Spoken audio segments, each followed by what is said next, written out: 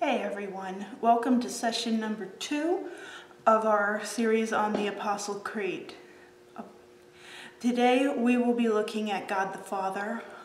The line in the Apostles' Creed is, "I believe in God the Father, Almighty, maker of heaven and earth."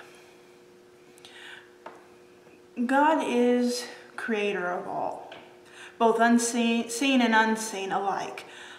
We see this in Genesis chapter 1, and we believe God created everything. What this doesn't say is exactly how God created everything.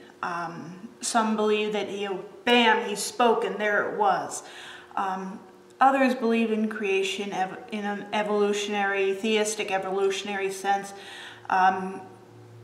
Maybe not. Even among the ones who believe he spoke it into existence, how long did this take? Was it 7 literal 24-hour days, or was it 7 figurative days? Did he take 1,000 years as a day? Or there's some debate of how exactly he did. But what's not under debate is that God did create.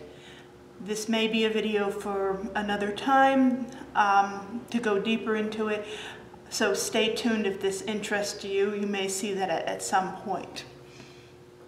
God is also almighty, or all-powerful, or omnipotent, is sometimes the theological word you hear thrown around. God can do anything he wants. He can't do something that's illogical, like make a square circle, or something that just doesn't make sense. And he also won't override our free will. There's some debate on free will, and that's also maybe a topic for another time to go deeper into it. But he does grant us our free will. If we decide not to accept him, he will respect that. But he is all-powerful in the ultimate sense of it. God is also Father, and that's also seen in creation and in providence.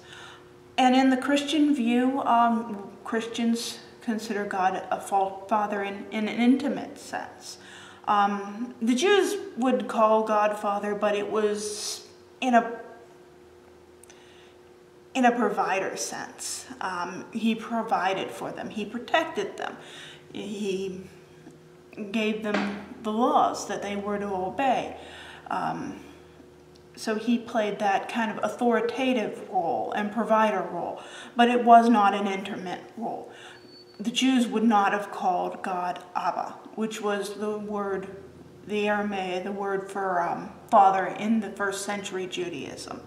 But because of Christ, we have been literally adopted into God's family. And we get the privilege of calling God Father in the personal and intimate sense.